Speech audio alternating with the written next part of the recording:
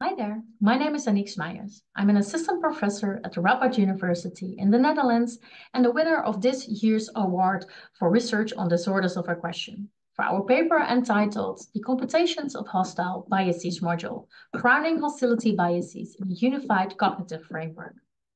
This video started with a question, what are you looking at? When you ask aggressive individuals what happened in a situation in which they acted aggressively, they often respond with an answer like, I don't know, he just looked at me. We believe that hostility biases are responsible for this phenomenon. Hostility biases refer to the tendency to perceive social information as hostile. Within the literature, 4 types of hostility biases have been distinguished.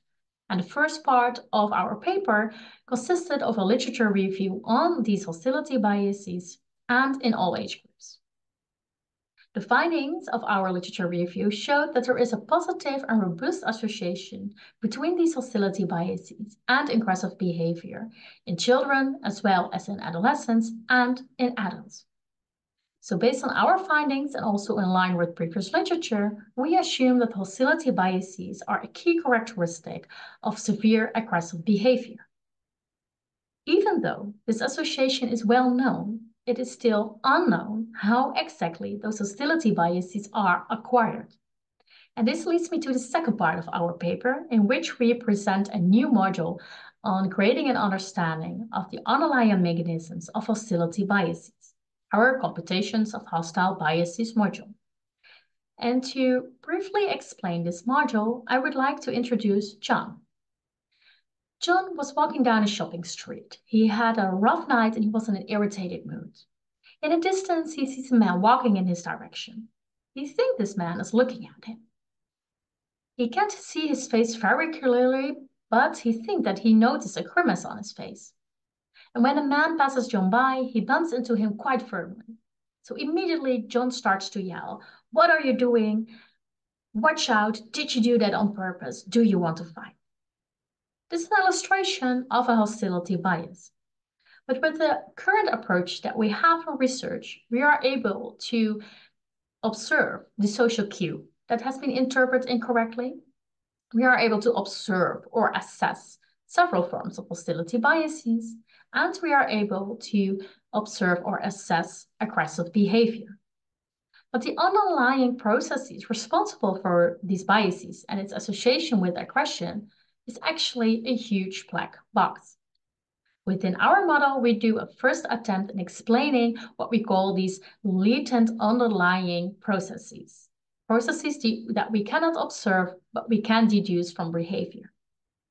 So among others, things that play a role, in our opinion, is, for instance, the level of uncertainty. So how certain are you of your perception of the world? How accurate is that? In what way do emotions play a role? And how well can you learn from new information and use that information to adapt your behavior? Based on this module, we have developed a computer task, which enables us to estimate each of these processes with such a high precision that it in the end will be possible to have an idea which of those processes is the main driving force of hostility biases.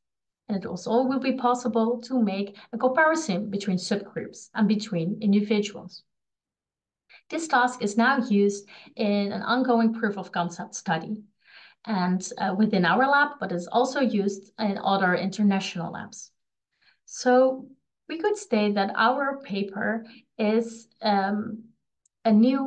starting a new era of research in which it in the end will be possible to create an enhanced understanding of aggressive behavior at the level of its underlying causes.